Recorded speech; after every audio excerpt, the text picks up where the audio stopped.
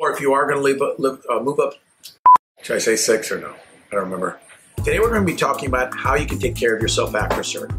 Well, number one, make sure that you have a good environment of care at home. You've got to be able to rest and relax, whether that means that you're going to have to live downstairs, you're not walking up a lot of stairs, or if you are going to go upstairs, that you have help to move yourself upstairs. Make sure that you have also boarded your cats, dogs, and animals. We do not like to see a lot of animals around you because they inherently like to lick wounds. So can you imagine you having a large wound? They'll come and lick your hand, and then you'll touch them, you'll get an infection.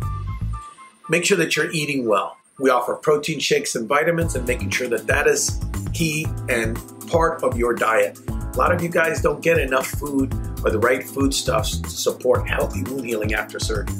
Make sure you get rest. I mean, you're gonna have to rest after this. I know a lot of you guys want to have surgery and go right back to work. It's very hard on you. People who work really, really closely after their surgery tend to have more complications. So get enough time off.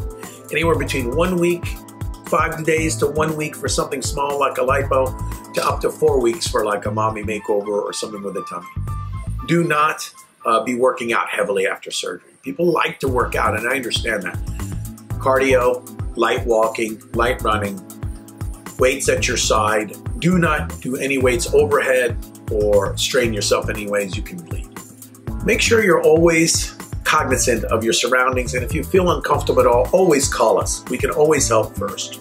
A lot of people will say, oh, I'm having a problem, I'll run to the emergency room. Unfortunately, emergency rooms, they're great, but call us so that we can help you triage, unless it is a true emergency, such as shortness of breath, difficulty breathing, unconsciousness, or something going on with your heart. And that's it. Those are my tips. Come by soon.